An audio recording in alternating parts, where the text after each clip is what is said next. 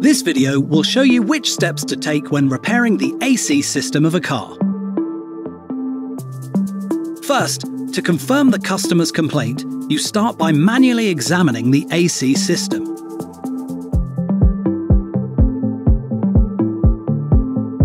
Simply using the touch and feel method can give you a good first impression. Then, for our next steps, make sure you have the right tools, equipment, and compressor oil ready. There are 3 DENSO oil types available. ND Oil 8 and ND Oil 12 are used for mechanical-driven compressors, such as piston, sliding vane, and scroll type. The ND Oil 11 is used for electric-driven scroll compressors. Continue on by checking the vehicle for diagnostic trouble codes and live data. Then, check the pressures.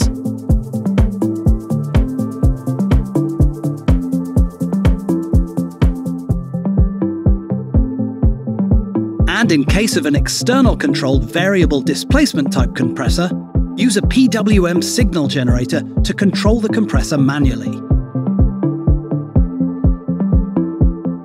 When the AC compressor needs replacement, check if it can be rotated by hand before removing it from the car. If the compressor is locked, it usually indicates a lack of lubrication, which will result in metal debris in the AC system. Remove the compressor from the car to perform a visual inspection.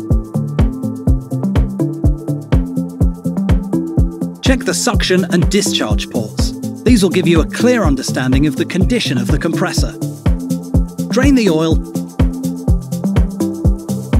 and check the color, the amount, and the oil type, and write down your results.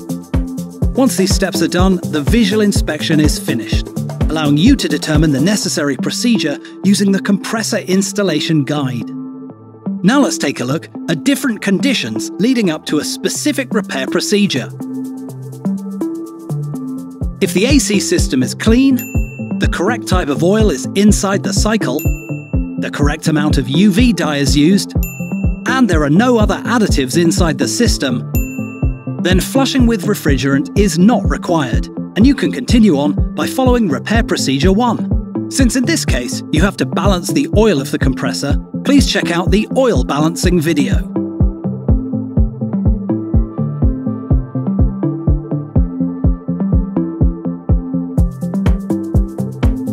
When the compressor does not have an oil drain plug, if incorrect oil is found, or the system contains too much oil, if the rubber gasket of the discharge port is swollen due to the use of additives, but the refrigerant cycle is otherwise clean, then flushing with refrigerant is required, and you can continue by following repair procedure 2.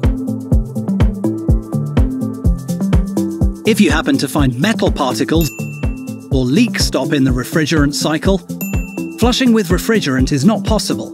You therefore have to follow repair procedure 3. By following one of these repair procedures, you can successfully repair the AC system of a car.